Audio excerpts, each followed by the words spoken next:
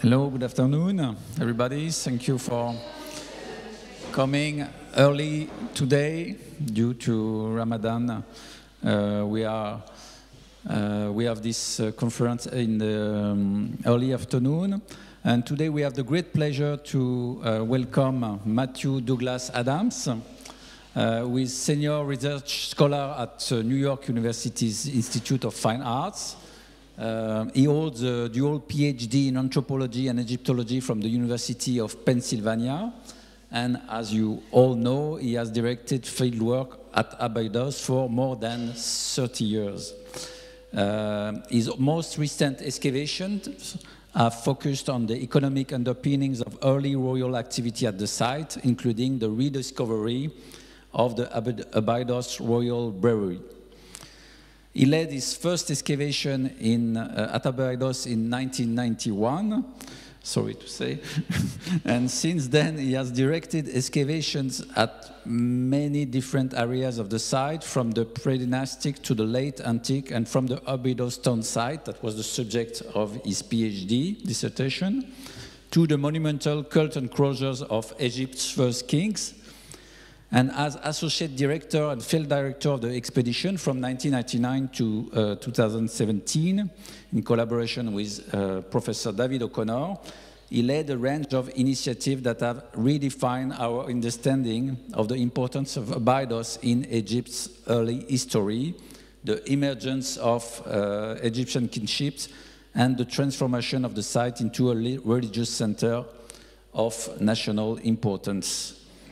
And he has led also a very important architectural conservation program at the Second Dynasty cult enclosure of King Khasekhemwy, known today as the Shunet el-Zebib, and is exactly the topic of his talk today. And we are very pleased to welcome you, and the floor is yours.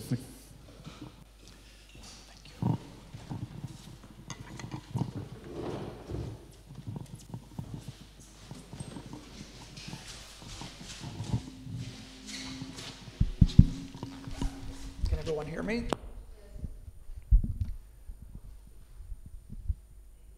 So the short life and many afterlives of the Shunet el-Zebib at Abydos.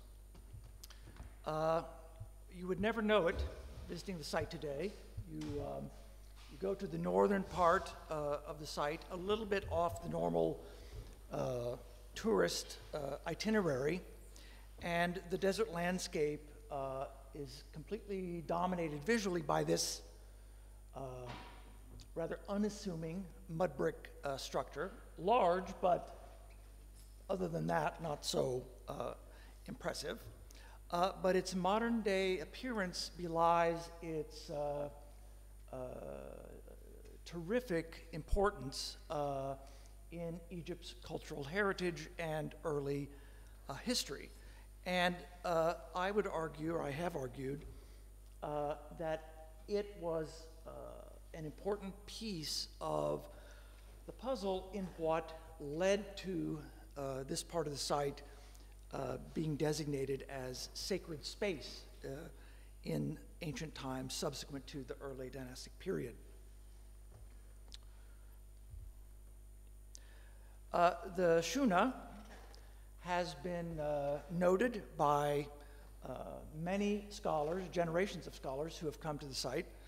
It appears on the map of Abydos in the Description de l'Egypte, and of course here on Mariette's map from the middle of the 19th century. Mariette was the first to excavate there. He was on a mission to find the tomb of Osiris, which he knew from classical sources was at Abydos. And he thought, well, perhaps this giant thing out there in the desert, maybe that's it. And he undertook a very large-scale excavations in the interior,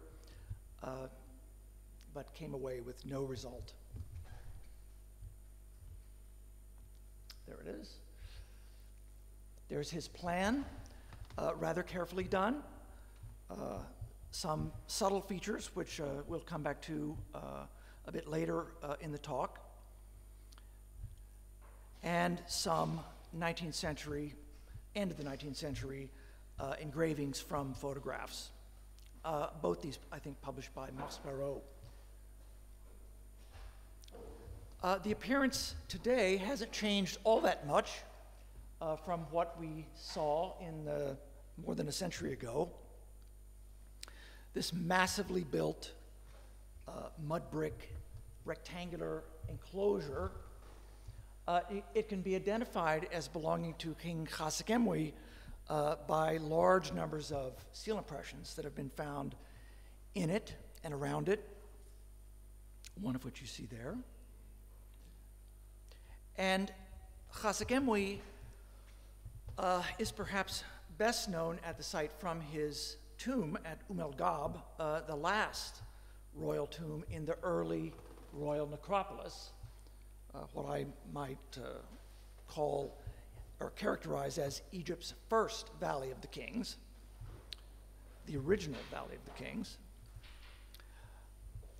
But we now know that all the royal tombs of Dynasty I and both royal tombs of Dynasty II, Peribsen and Khasekhemwy, were accompanied by monumental cult places that you can see on the lower right, the plan of the known monuments up till now. Still missing the last couple from the end of the First Dynasty, but they're almost certainly there. So each king at this time had a two-part funerary complex. His tomb itself, which was located about 1.5 kilometers out into the desert in a rather remote location, and then the very large monumental cult place, which was immediately adjacent to the ancient town. I would argue that these were the visible monumental components of the royal funerary complex. It's very difficult to discern, well, impossible really to discern now, but Khasekhemwy's monument is just one of this very large series, the remains of which are buried all around it. So it was just one iteration of an architectural tradition that was repeated again and again and again in this part of the site.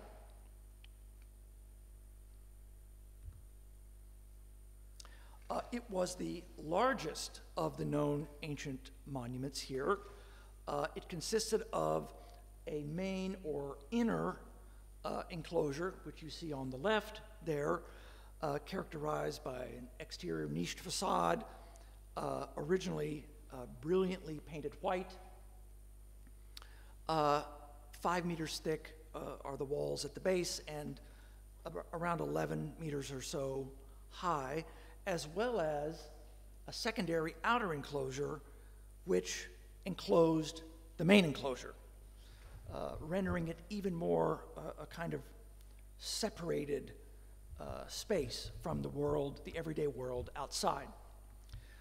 We know from traces of red paint that we have found dripped here and there that somewhere on the upper part of the exterior of the main wall was red painted decoration, which we also see in the enclosure of King Peribsen next door. But nowhere is the original plaster preserved high enough for us to tell what this decoration was exactly. In Peribsen, it's a simple red horizontal stripe.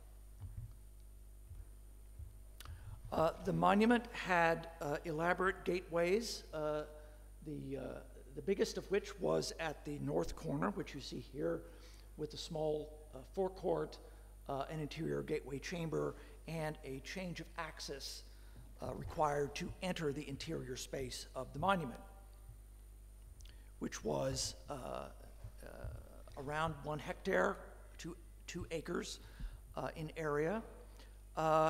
And the wall defined this space that was separated from the outside world and in which some kind of rituals were conducted on behalf of the king. Our excavations have revealed quite a lot of what remains of the original Dynasty II interior. At least one person in the audience was there when this photograph was taken, 21 years ago now, in 2001. This is part of the original Second Dynasty interior surface. The large features that you see here are makhmaras. They're mixing basins for plaster. The one on the right was for the white plaster that was used to finish the walls. The one on the left was for the mud muna that was used to coat the brick masonry before the application of the white layer. Just a close-up of those. And they were breaking up unused brick fragments in the manufacture of the muna. In the interior, there's only one structure that survives, built in brick, this small chapel in the southern part of the monument. All of the other known royal enclosures have the same small interior brick chapel, always in the southern part. However, our excavations have revealed that in all of that other space, there were originally other kinds of structures present, but built in organic materials. We found them in one of the enclosures of King Aha, dismantled and left in place on the floor, and inside this structure, we found very large wooden timbers from a dismantled structure buried in a pit, but in very poor condition. As I mentioned, the interior was used for the performance of ritual, and the nature of that ritual we can now discuss with some confidence, because we have the material products of its performance that were carried out the southern gateway from the area of the interior cult building and dumped over this very large area of the exterior. This is our excavation here in 2012, and nearly the entirety of the excavated area was covered in a very thick deposit of beer jars. In some places, this deposit is more than 1 meter thick and nearly exclusively this form. All empty, all unstoppered. This is analogous to another very, very large deposit of the same type of vessel associated with the cultic enclosure of King Perebsen, the corner of which you see just here. So it appears that beer was being brought to the enclosure, stoppers taken off, and the beer vessels were being emptied, and then the empties were discarded outside the gateway. Well, this is very reminiscent of the pouring of liquid offerings in every period of ancient Egyptian history, probably the single most well-known aspect of Egyptian ritual, religious ritual, I should say. And I would argue that the performance of this ritual was focused on the king himself in his divine aspect. We know that this belonged to King Khasekhemwy. The seal impressions are also found in amongst the big deposits of beer jars, as well as charcoal, bits of incense, and multiple deposits of bucrania, bovine skulls. And these too appear in later periods very, very frequently in offering scenes. You can think of all of those funerary stelae with the offering table and the piles of stuff, and almost always there's one of these guys stuck in there. So the range of material that's present, I would suggest, all supports the interpretation of the performance of offering ritual for the king inside the enclosure. So this was a structure in which the royal cult was performed, and apparently during the reign of the king. They're frequently called funerary enclosures because they do pair with the royal tomb at al-Gab. However, the evidence suggests that they were not just a one-off. They were not just used during the funeral ceremonies of the king, but rather were used for some time, perhaps 10 or 20 years. We observe use wear on the architecture, and I would argue that it's during the reign of the king.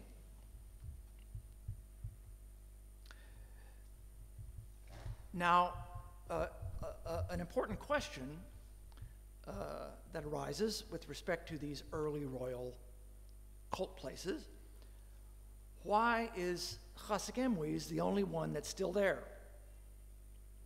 If every early king of Egypt with the tomb at al-Gab built one of these, why are they all erased essentially from the landscape? Here you see the excavated remains of one of the earliest. This one belonged to King Aha at the beginning of Dynasty 1. Just an indication of what was once there. Aha actually had 4 enclosures. The template wasn't quite worked out, either for the enclosures of the royal tomb in his reign, but very immediately afterward became standardized. His successor, Jur, just has 1 enclosure. We have found very clear evidence that the enclosures of Aha, as well as those of all the other early kings in this part of the site, were deliberately demolished at the end of the reign of the king for whom they were built. So they stood 10 or 20 years during the reign of the king, and then the enclosures themselves, like the subsidiary graves that existed around them, the people that were buried in those graves who were to accompany the king into the next world, I would argue that the function of this monument itself underwent a kind of ritual burial to be available to the king in the next world. In that case, there it is, its little chapel inside. Just to show you, it conforms to the template. Why is Khasekhemwy still standing? Well, the tomb of Khasekhemwy began as a rather modest affair. Just this central portion was the original tomb, very much like that of his predecessor Perib-Sen nearby at al-Gab. But the tomb was expanded in several stages, becoming ever grander, ever larger, and we see a similar kind of pattern, I would suggest, occurring at the Shuna. First of all, the main enclosure itself is much more massively built than any of the preceding early royal monuments. And for that reason, I would suggest that, that it was intended from the beginning to stand. It was the first of these royal monuments that was built with the underlying idea that it would stand for eternity. And this idea we see in stone and writ large in the very next reign of his successor, Neterchet-Djoser. But I would argue that it actually originates here in this monument. In addition to the main enclosure itself, we have the secondary outer enclosure, which itself is more massive than any other early royal monument at Abydos. So Khasekhemwy, as with his tomb, bigger and grander and bigger and grander, the same sort of thing is happening at the enclosure. He saw himself as expressing kingship on a different level than his predecessors had done. After Khasekhemwy's death and burial, this entire area of the site, filled with these buried royal monuments, had no intrusions of any kind for around 700 years. I would argue that this was a deliberate state policy. We know from later periods that Egyptian kings took a direct interest in the use of landscape at Abydos.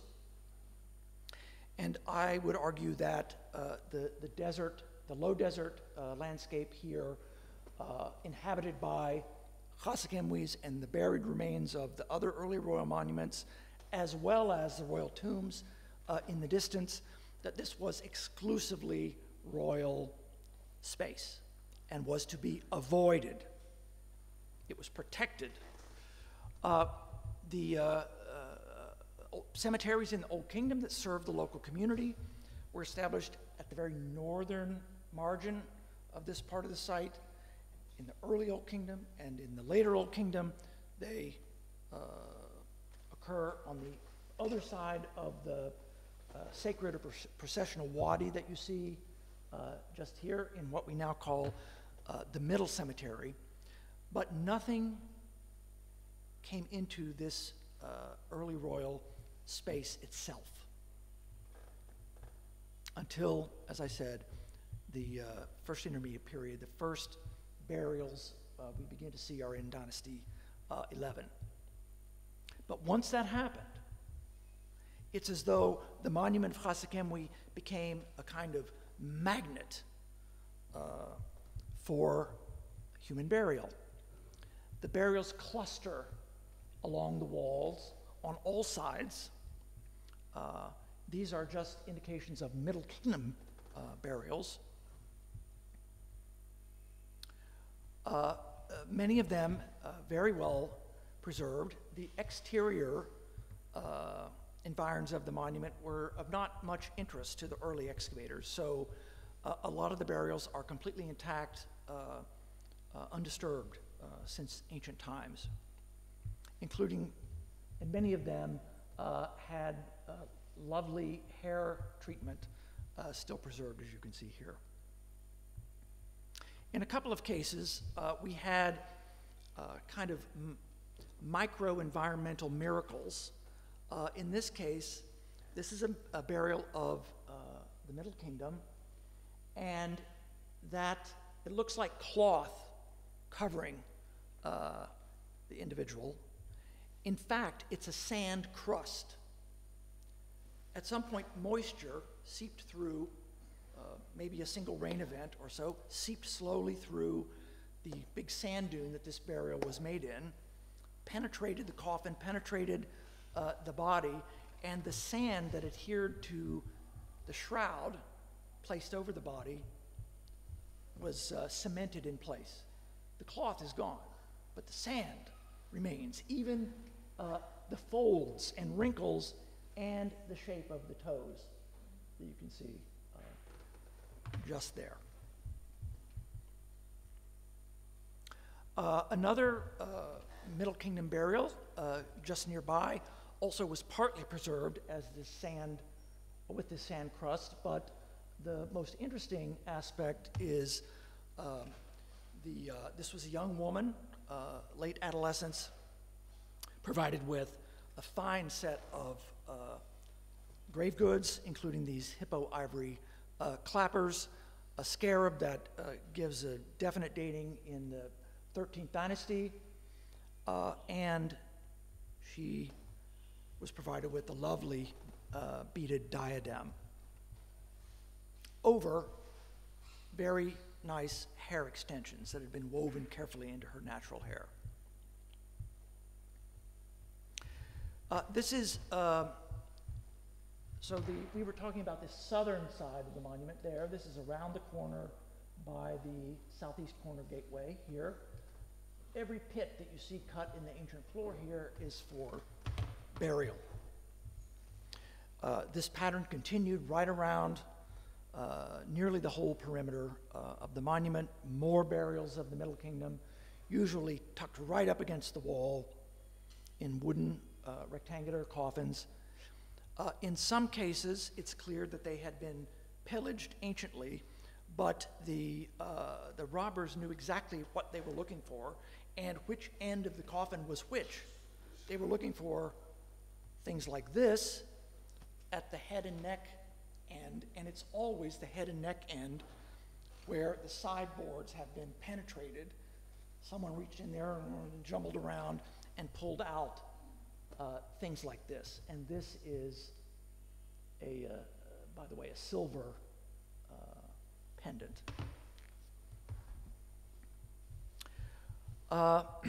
The adult burials were usually just against the wall, but we had a considerable number of children who were usually in much smaller coffins, actually set into pits cut into the base of the wall, which you see here, a small wooden coffin, still with its rope sling intact, which was used to carry the coffin to the site at the time of burial. There's the child inside. And the preservation, especially of the children, was remarkable. This individual still has its eyebrows and eyelashes.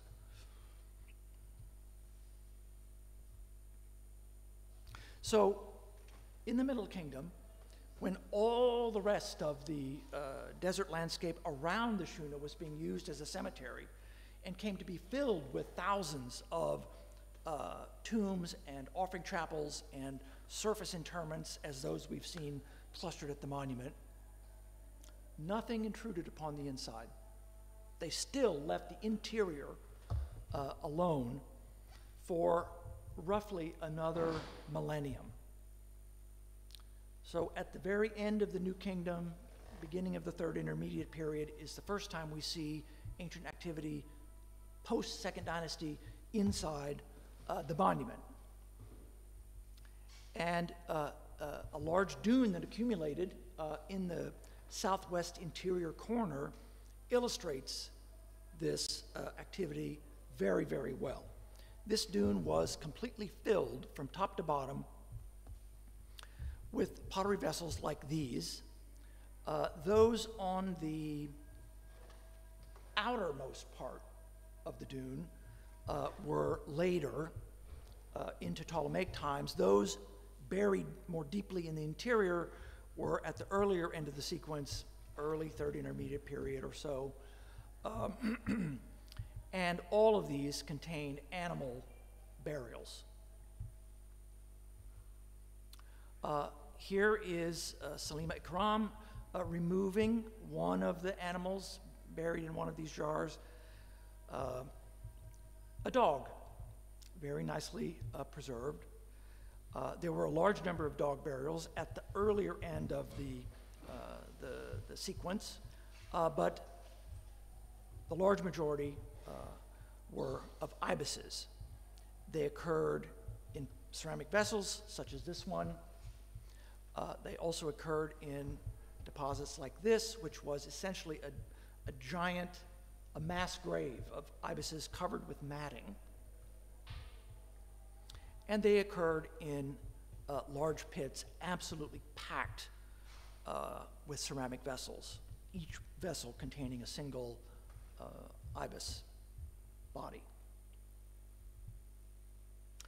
In one instance, mostly these are completely without inscriptions.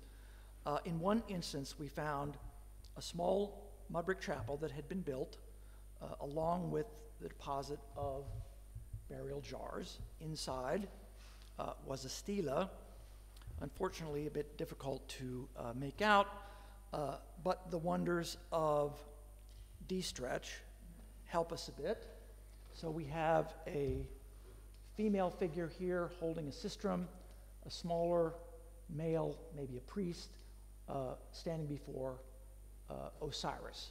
So it emphasizes the connection between the ibis cult, the animal cults that are being practiced, and the bigger cult of Osiris that characterize the site.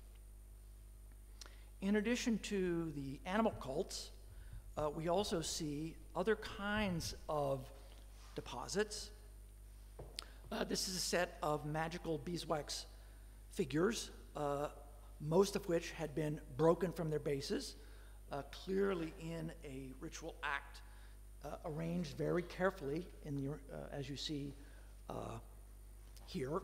So this is a kind of single moment in the ancient ritual use of the monument. Some individual came here and did a spell in which these figurines were part. In addition, we also have a large deposit of discarded ritual equipment.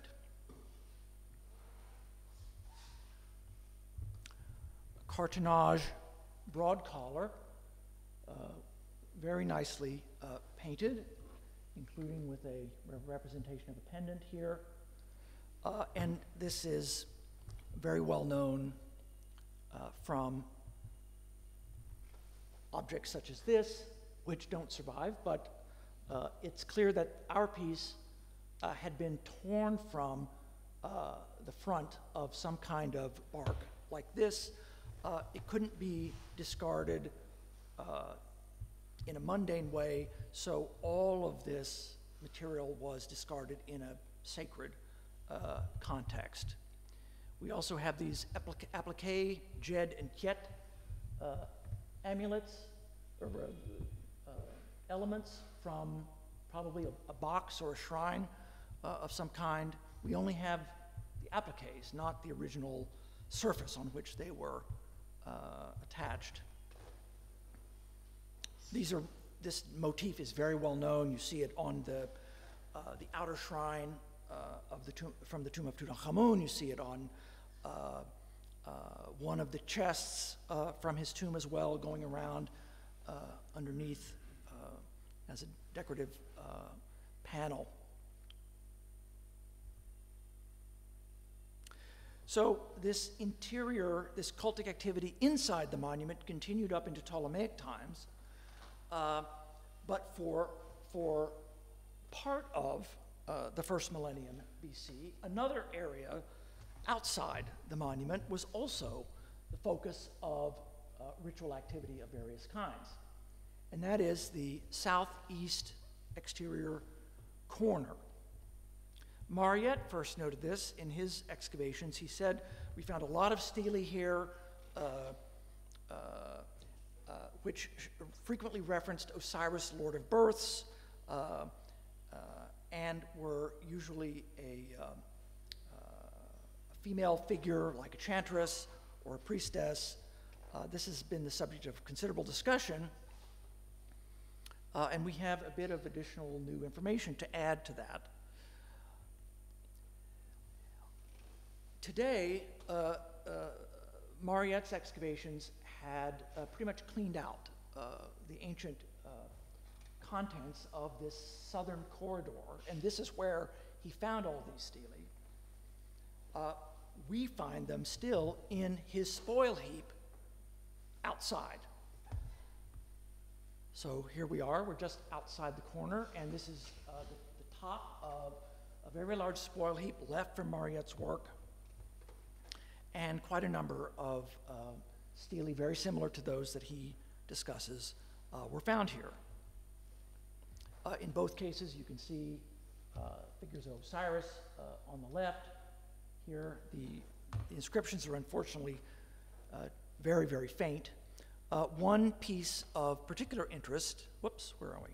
One piece of particular interest is this one, on which you may be able to make out a seated goddess with a snake's head and the double plume headdress. There's a closer view. And although they're very faint, you may just be able to make out Weret Hekau, great one of magic. And as far as I know, this is the only attestation of this deity from this part of the site. We found many offering basins, usually with two chambers and coated on the inside with some really foul-smelling organic material. In one case, here on this example, there are two representations of frogs. So it seems that this may have had to do with the idea of rebirth, the frogs emerging from the mud of the alluviation, the kind of replication of the moment of creation. The most elaborate example that we have combines the offering basin form with a proper offering table. It has this incredible decoration on the outside. I've not seen anything quite like this anywhere, and I would love to know if anyone has. But it's clear that this particular location at the Shuna was an area where stelae are being erected, where offerings are being made of some kind. And in addition, we have a large number of burials of infants, neonates. Mariette mentions these also. Here are just a couple of examples of the coffins. Unfortunately, because of Mariette's rather rough and ready work, we haven't found any of these still in its original context, but just rather out in his spoil heap.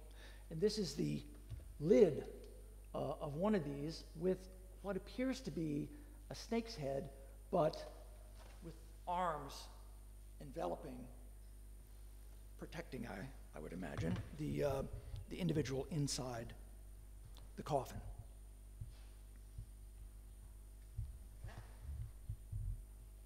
So these various kinds of ritual activity carry us through into Ptolemaic times.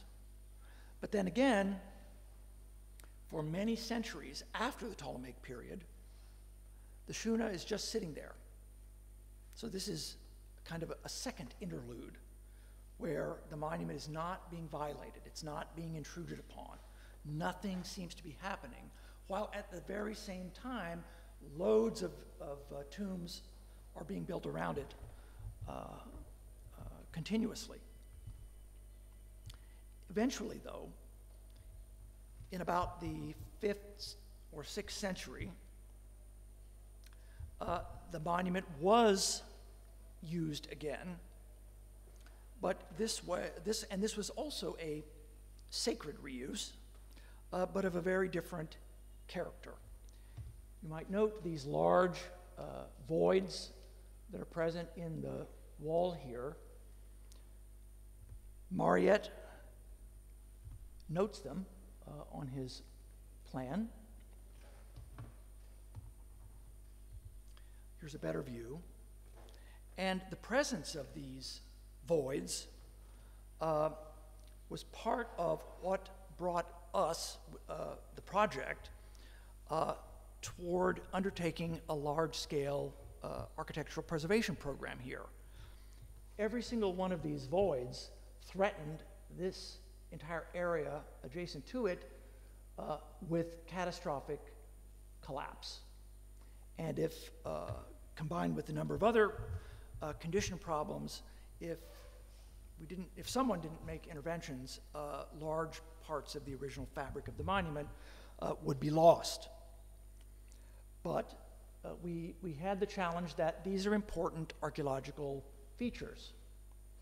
Here's a closer view of one of them. And excavation revealed that these are the remains of monastic spaces from late antiquity. In fact, the whole monument was occupied by an early Christian monastic community.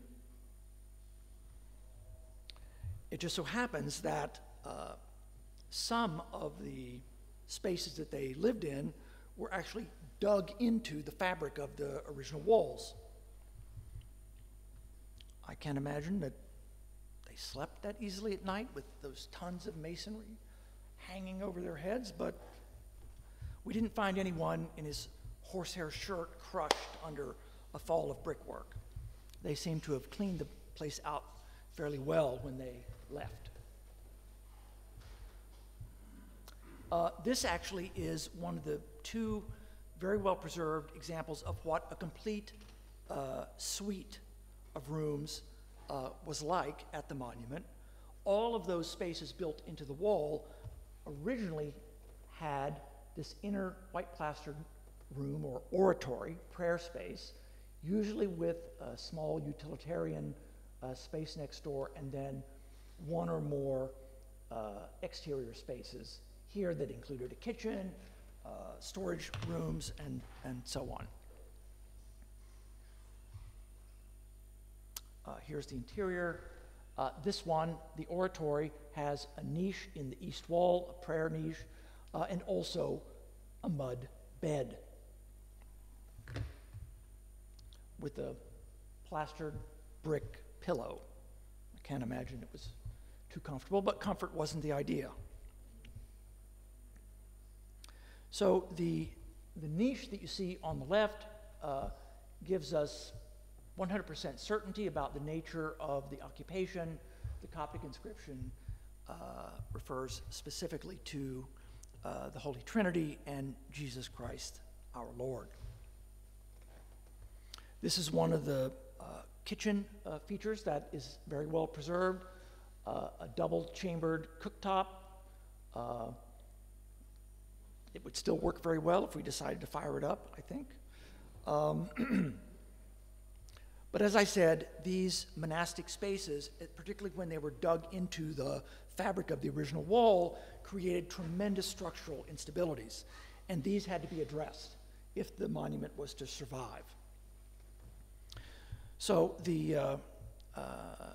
this effort was supported in large part by grants from the American Research Center in Egypt, and consisted primarily of the infilling of these spaces with new mud brick masonry. The bricks were made to the specifications and dimensions of the originals, and then these voids, after excavation and careful documentation, were then gradually filled in. Separation layer was always put in place to prevent the new masonry infill from touching any preserved original surfaces or features.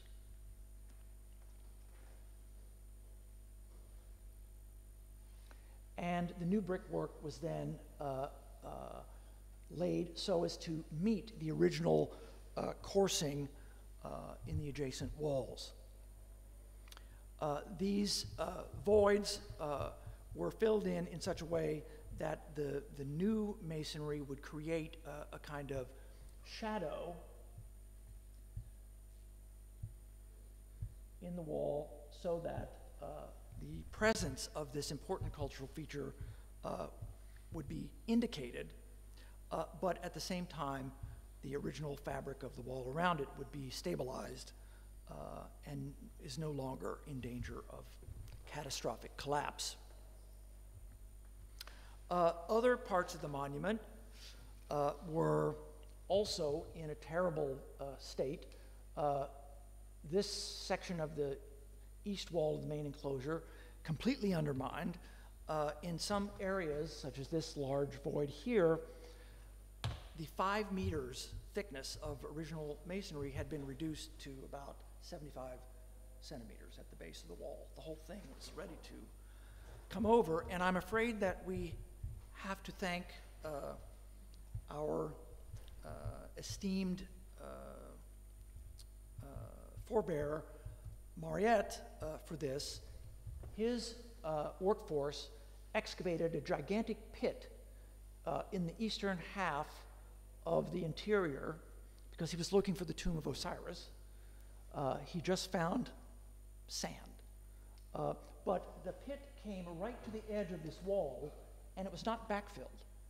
So after he left the Shuna, gradually the bricks from the bottom of the wall began to tumble down into the pit, and this led to an ever increasing cascade effect, so that after 150 years, this is the result.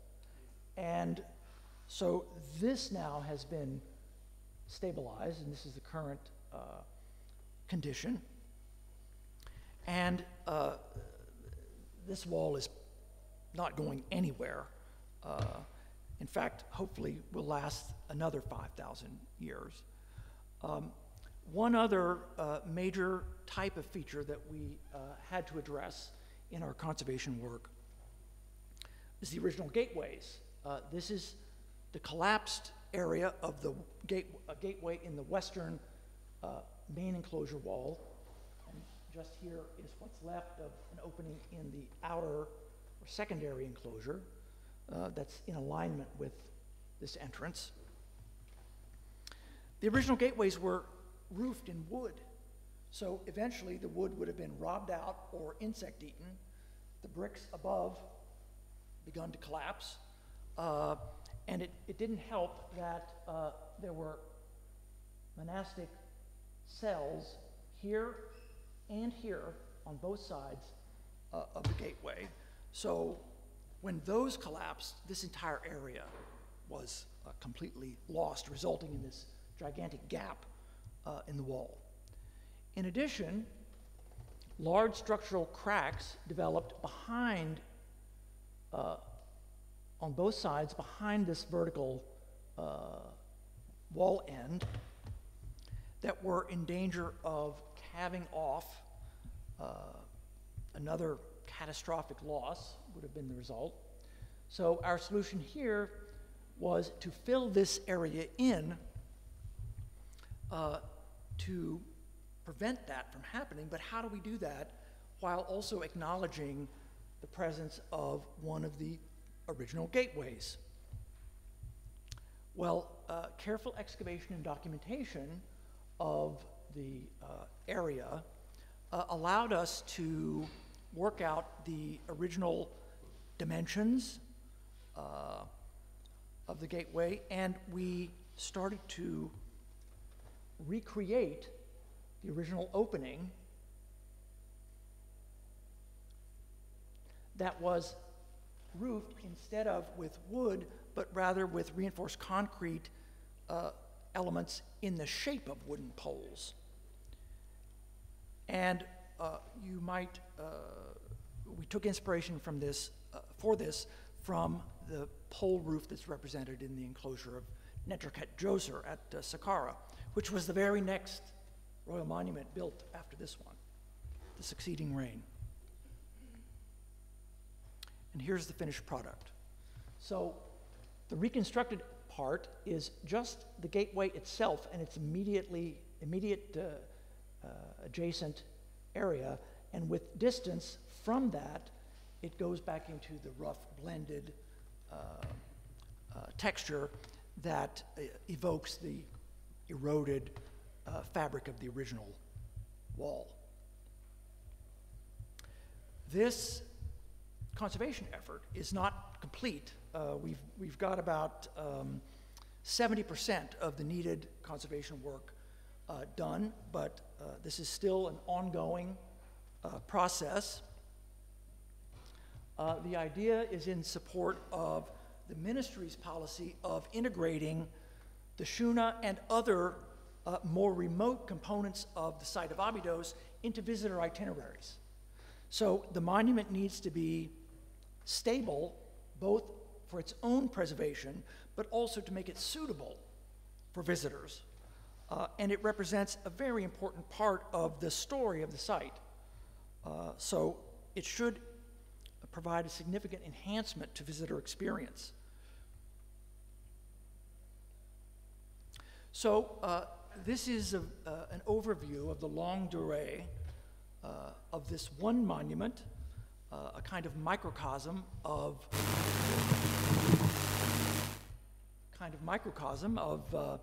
the history of Abydos generally, but as it stands, it's a sentinel, I would argue, a sentinel remaining. It marks the site as the place that was used by Egypt's first kings. And I believe that the avoidance of the entire area where the Shunet is for 7 centuries after Khasekhemwy, and then the avoidance of the interior for another 1,000 years after that, says that the ancient people viewed this place as something very, very special. And when it was used again, it was only used for ritual religious purposes. They weren't building houses inside. So I would argue that it's very likely that the presence of this monument as a kind of survivor from the beginnings of Egyptian history may have been what, for the ancient people, marked this place, this site, as being sacred space. And the area had a special name. Egyptologists know it very well, Terrace of the Great God. And I've argued that this entire part of the desert landscape is the Terrace of the Great God, and that it's marked by the presence of this monument, which appears to us very much as it would have appeared throughout almost all of its history. Middle Kingdom Egyptians would not have seen gleaming white geometric monument of King Khasekhemwy. They would have seen this. Maybe a few more bits of wall standing, but more or less like that. So in preserving the monument as it is, we're preserving a reference to the tremendous sacredness that was in ancient Egyptian times. Thank you.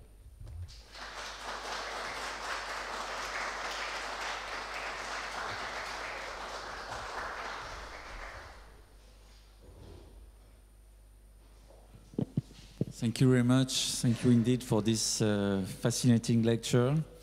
Of course, we learned a lot, and also we have also to congratulate you for this fantastic work of restoration. I had the opportunity to visit Shunet el-Zebib 3 months ago, and it was quite an experience, and I could realize how excellent was the restoration, and how many bricks you had to, because we have the same problem at Karnak, you know, we are restoring also but brick walls, and but they are much smaller, and your work is, of course, very impressive. We have time for questions.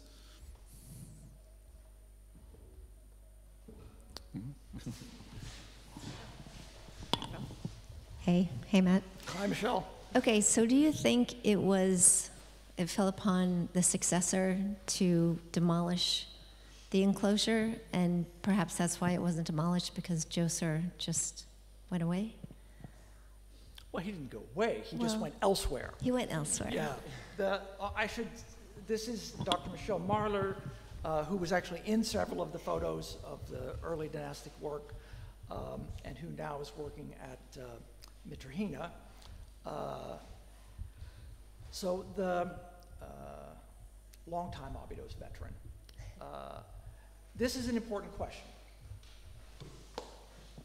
Yes, I would say that it seems very likely that the successor king demolished the monument of his predecessor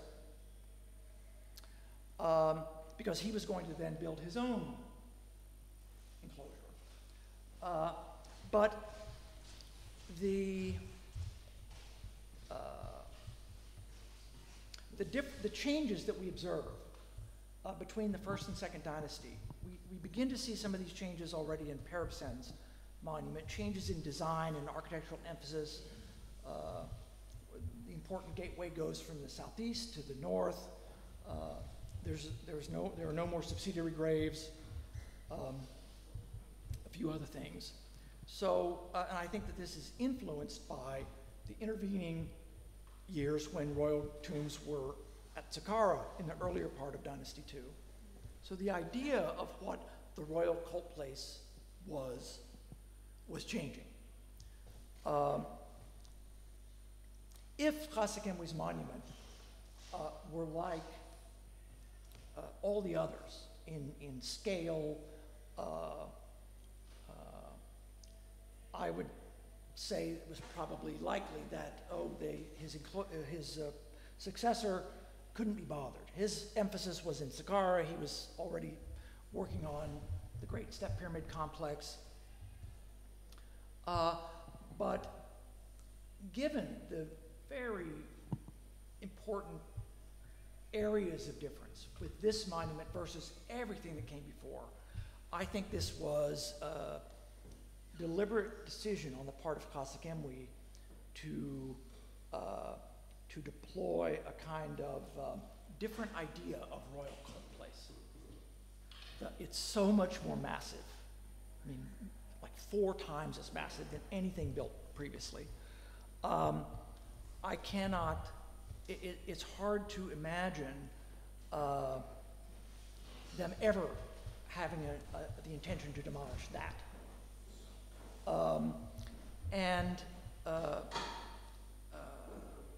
And given what we see with his successor, I think that Djoser, who was probably his son, is taking the idea first used by his father of building for eternity, which we don't see before in any of these royal monuments, and running with it.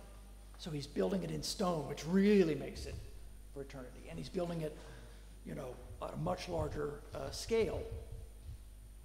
But I think the fundamental idea is being used here.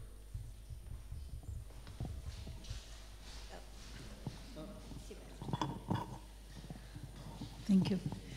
Yeah, thank you very much. I wonder only if the earlier these patriarchs, these structures are deliberately destroyed, where would all the brick go? It's tremendous amounts of. Well, we do have quite a bit of brick debris remaining around the bases, the excavated bases of the walls. I didn't mention that in many cases it appears that the monuments were very carefully prepared for this demolition. They were cleaned inside and out. The floors were covered with a sterile deposit of sand, and then the walls were brought down, and this brick debris that was at the base of the wall on the sand is still there. Mm-hmm. I think a large part of it was probably taken away and reused in the construction of the next monument. I can't imagine it would have been wasted. Yeah, I can't imagine either. The Egyptians were very practical about these things. Yeah, and please another question, are there any stamped bricks? Any evidence? No? And why do you think they would destroy such structures? Well, it seems very un-Egyptian, right? You know, we think of the Egyptians in every period as building these gigantic royal monuments that were to stand forever. And this, we see this in the Step Pyramid, in the pyramids of the Old Kingdom, and then in the New Kingdom with the gigantic temples.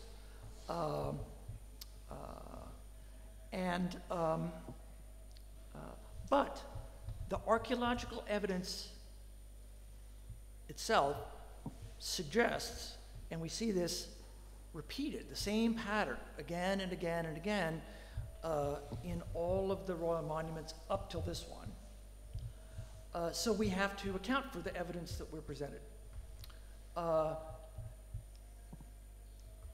All the monuments of Dynasty I are surrounded by the graves of courtiers and retainers, both the royal enclosure and the royal tomb. The idea being that these individuals are buried to accompany the king into the next world. He's going by virtue of burial in his tomb, and they can go with him through the same mechanism. I wonder, given the ritual preparation that we observe in these monuments, if the cult enclosures were seen as undergoing a kind of ritual burial themselves, that the monument itself is being buried, like the retainers around it, to make the transition from this world to the next, and for the monument and its functions, its ritual functions, to be available to the king in the next world. Of course, they don't tell us. There are no inscriptions to give an explanation. But I think given the overall pattern that we see, it seems a likely explanation. Thank you.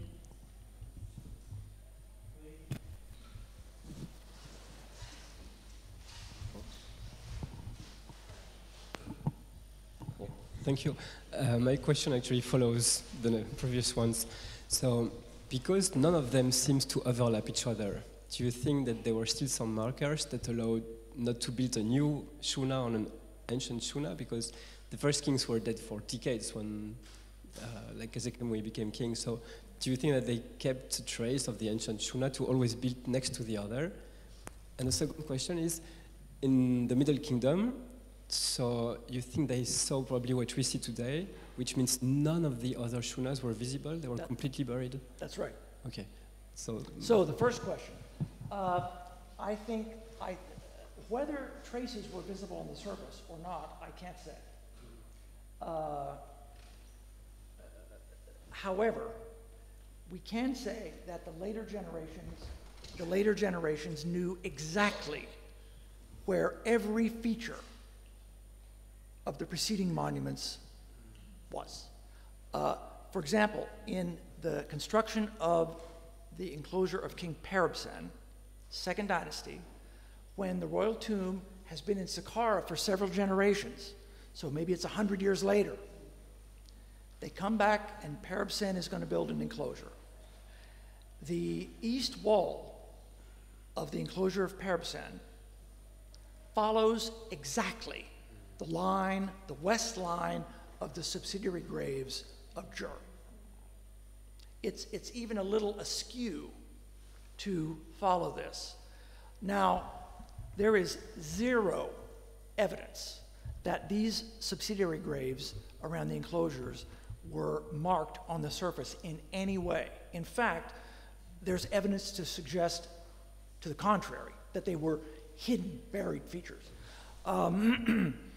So somewhere in some government office, there was a bureaucrat with a papyrus on which there was a map of this royal space. And so that later officials could refer to this and know exactly where they were.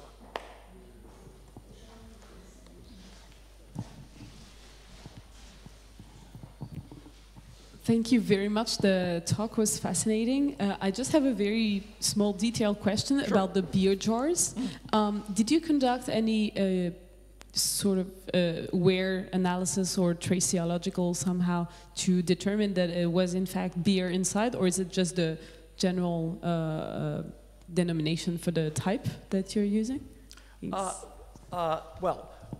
We know from Egyptian iconography that this type of vessel was used to contain beer. We see it in beer-making reliefs of the Old Kingdom and later.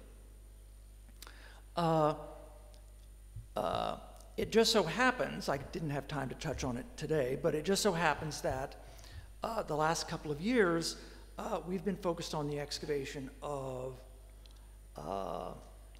a gigantic brewery, only about 200 meters north of the Shuna, that dates to the transition between, roughly, between the late pre-dynastic and the early dynastic period.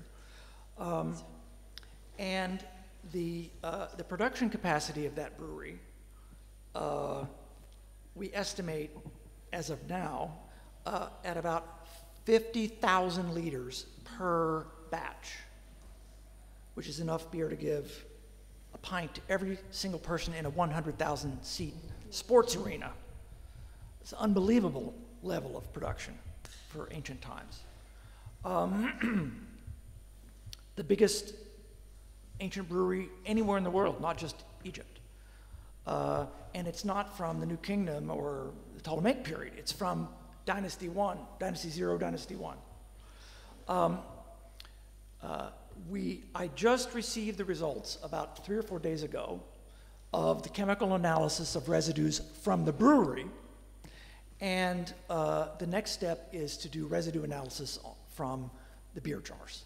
And our program, excavation program for next year is to go to all of the enclosures where we know or suspect the beer jar deposits should be, obtain samples, and subject them to residue analysis to see if the formula matches what we now see at the brewery. That's great, thank you. I will be looking forward to the, Me too. research.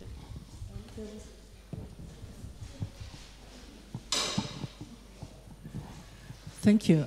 I just have 2 questions. One, do you think that possibly the earlier structures were destroyed to prevent reuse? Well, that's an interesting question. I suppose that could have been part of it. That once the dead king was in his tomb and he had made the transition, all the ritual focus should be on the living king then. And his predecessor had gone. He had done his thing. We didn't need to be concerned about him anymore. That's actually a good idea that I hadn't thought about previously. Well, maybe also that you didn't want to interfere with what was done for him. Right. So that none of the ritual that was done for him could be diverted or taken over for anyone else. But I also wanted to ask, at what point was there start to be interior reuse of the Shuna? I think you said 700 years there was nothing. So I wanted to be sure about that. Yeah. So for 700 years after the reign of Khasekhemwy, there was no activity whatsoever outside. This whole low desert landscape was empty except for the Shuna for 7 centuries until the end of the first intermediate period. Then the interior was avoided.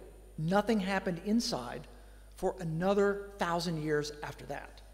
And it wasn't until the beginning of the third intermediate period that we begin to see this animal cult practiced inside, about the same time that we begin to see other kinds of ritual activity taking place at the southeast corner and some other places. So it's as though the protected sacred space to be avoided shrank at the beginning of the Middle Kingdom from the whole of the landscape just to the Shuna itself as its kind of anchor or so. But then the interior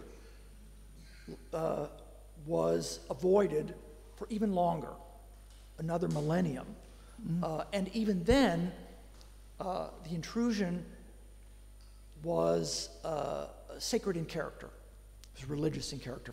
It was a sacred animal necropolis at that point. But weren't there infant, maybe fetus burials in the walls? That was part of this ritual activity that we see at the corner, the exterior corner here. They were not inside. Not inside, okay. So there were, and we that have this, started at what point? it's post-New Kingdom. So in third intermediate period.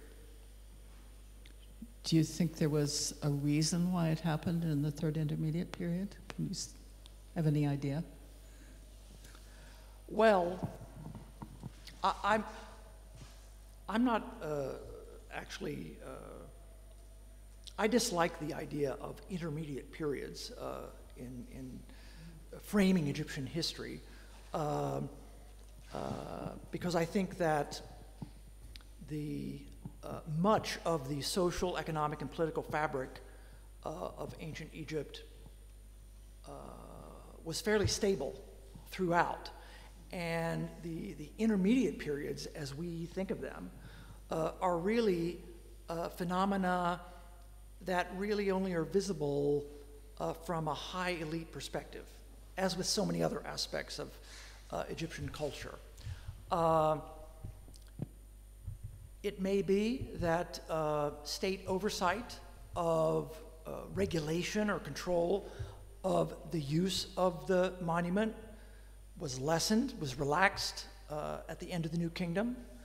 That might be part of it, but religious ritual was changing also, and animal cults became eventually the predominant ritual practice, the way religious belief was expressed, which was a very long-lasting phenomenon then. So it may be that control was relaxed at the end of the New Kingdom, or it simply could be, a gradual change in religious practice and emphasis that was the So reason. it doesn't necessarily mean that the sacred space of the interior was really being violated? No, I don't think it was being violated. I think that it was being the sacredness was being approached in a different way. It was being reinterpreted. If they were building houses inside, okay, that's a violation of sacred space. But the transformation into a sacred animal necropolis, that's still connecting with the divine. And that during those 1700 years, there's no other evidence of activity within the interior that you've found? Yeah, okay. Ramseds will make some difference about the interpretation of all this too. Thank you very much for a wonderful lecture. My pleasure, thank you. We have one last question, maybe. Thank you very much for this long story of the site's sacredness. As a non-Egyptologist, I'll ask a non-Egyptological question about the Coptic period. If you could tell us more about this presence, I assume that after that, the site was not used, for example, during the Islamic period. Right. So can you tell us more about the sacredness of this space during the Coptic period, and if you found any other evidence than the inscriptions? That's one question. And the second question is a bit more debatable, which is linked, of course, to a necessary conservation intervention like you mentioned. But have you left any traces where people visiting the site would also get to know part of this long story through any remains of the Coptic remains that you found there? I'll answer the second question first. Where the presence of the Coptic spaces did not threaten catastrophic losses to the walls, we excavated, documented, and left them, backfilled, so that they're covered.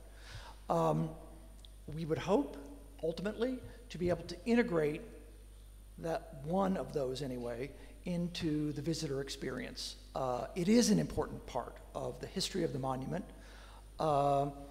and I would love to be able to do that. I want to finish the main walls first, stop them from falling down, and then turn to that.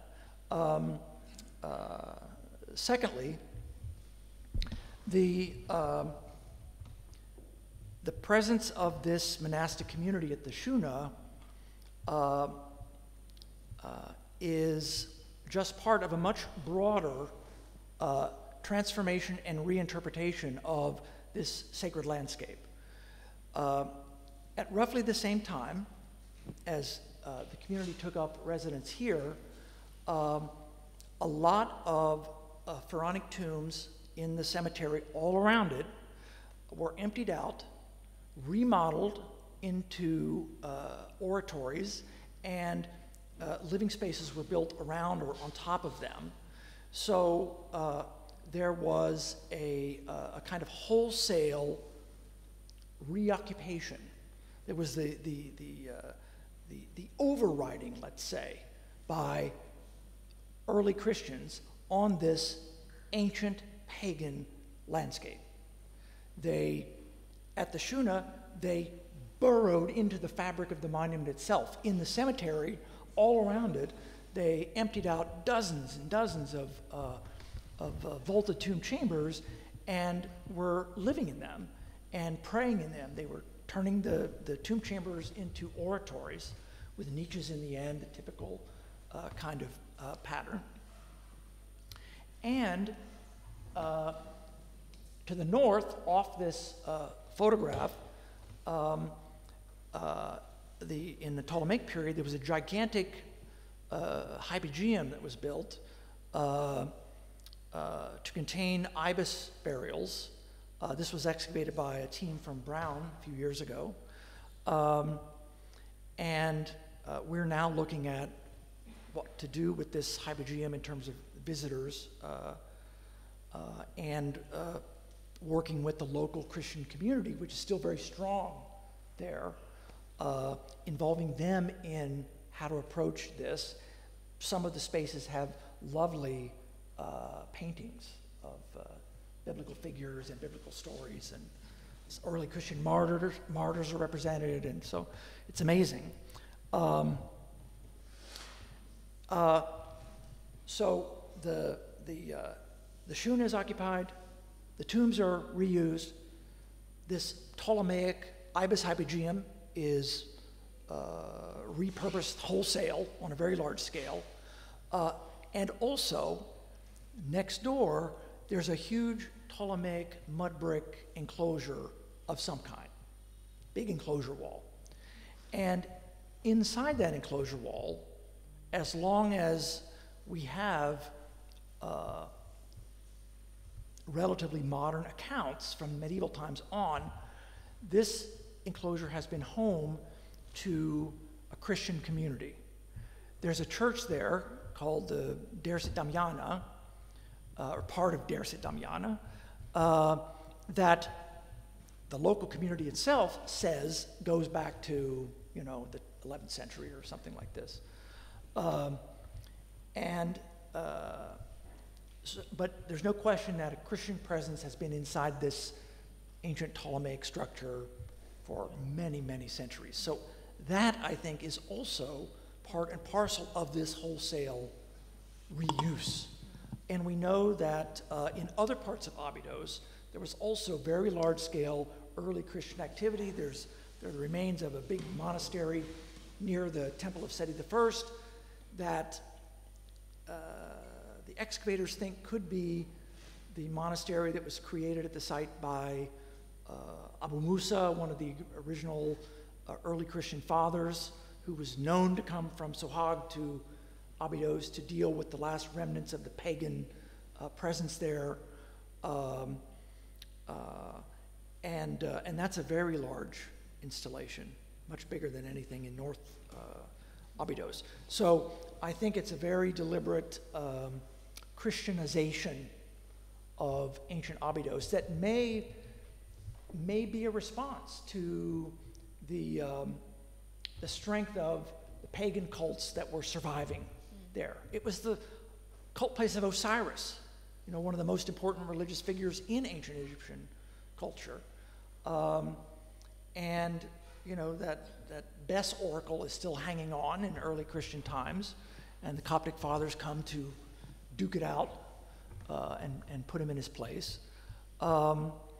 And so it may have been a deliberate policy of overriding the pagan ancient landscape to Christianize it and be done with it, as it were.